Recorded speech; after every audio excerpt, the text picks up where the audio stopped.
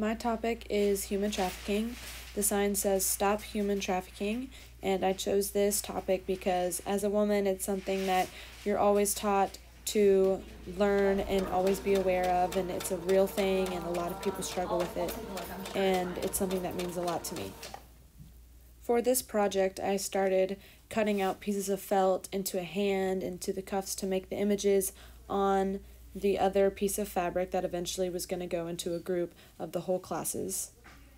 I hand stitched the hand and the chain onto the felt, and it was a pretty long task.